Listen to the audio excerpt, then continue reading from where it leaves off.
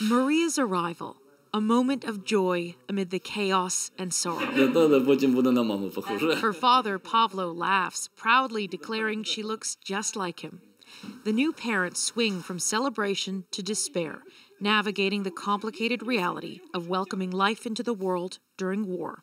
It's very scary, and I never want anyone to live through the same experience, Yulia says.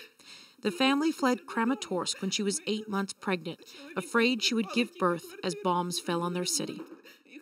The head of Western Ukraine's largest maternity hospital says some 200 women have made a similar journey, leaving dangerous parts of the country to deliver here where it's comparatively safer. It's hard psychologically for the parents and our staff, she says, telling us they arrive in tears with anxiety. Frequent air raid sirens make it worse. When air raid sirens go off, this is where patients, little babies, new mums and dads, and doctors are supposed to come. Now, you have to watch your head. It's a very low ceiling here, and the conditions, they're very, very difficult. If you come on in here, you can see this is what they've got for a temporary shelter right now if those air raid sirens go off. There are benches, there are blankets, there are beds. The floors are dirt. I'm told no babies have been born here in this specific location, but if you just look right over there, you can see there's a birthing chair just in case. It has the feeling of a tomb rather than a place where life begins. Babies requiring special care can't be taken into the shelter. The equipment they rely on to stay alive can't be set up properly in that space. It means families have to wait out each and every air raid siren in these less safe wards.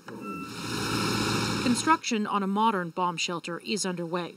The hospital is asking for donations to pay for the expansion, acknowledging Russia's invasion caught them off guard. We were not ready for that, Dr. Malachinska says, but we prepared everything for ourselves in a short period of time once the war started. Pavlo and Yulia ache to go home soon. They bought and renovated a flat which they believe is still standing. For this time, everything is okay, Pavlo says. What comes next, only God will know. And so they wait. The growing, displaced families of Ukraine. So, Katie, along with expectant mothers, there are so many fleeing Western Ukraine that hospitals and doctors and nurses must be stretched to the breaking point. Well, Russian forces have targeted dozens of medical facilities in Ukraine's south and east, so people really don't have a choice.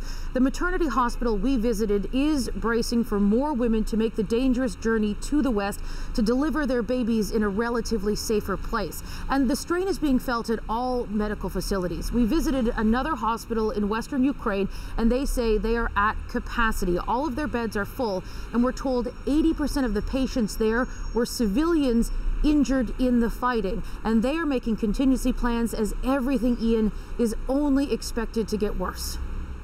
All right, Katie, thank you. Thanks.